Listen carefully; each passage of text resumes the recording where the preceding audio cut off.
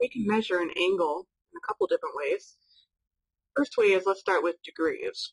Something that you're probably familiar with is if I were to start, again, from the initial side and go completely all the way around,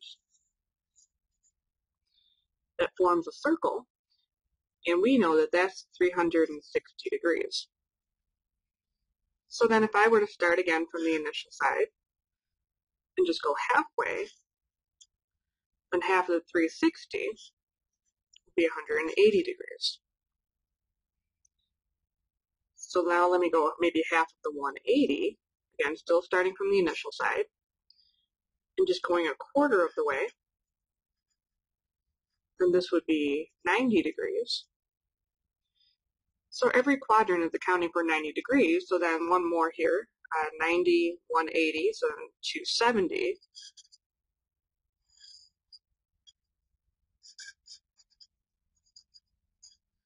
Would give us the angle measure at all the different axes.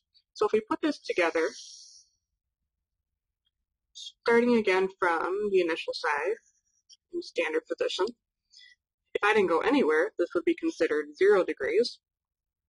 Or if I went the entire way around, it's 360 degrees. So then every quarter would be another 90 degrees.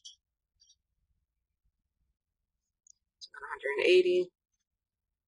Add another 90, we get 270.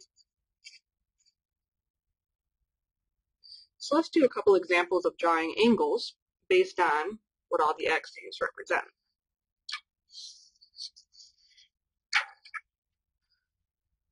Okay, so for example, let's draw each angle. Let's try something in the first quadrant. So let's say that theta is 60 degrees. So again, starting from standard position, we know that a quarter of the way is 90 degrees. So 60 would be about, well, would be 2/3 of that.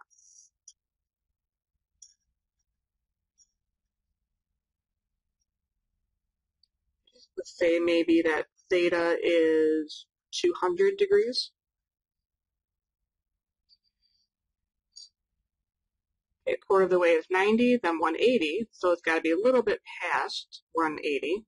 So again, still starting from standard position. So 20 degrees past 180.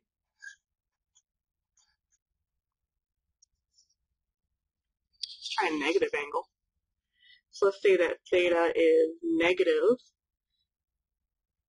let's say maybe 290 degrees. So starting from standard position, moving in a negative direction, we would have 90, 180, 270, so a little bit past there.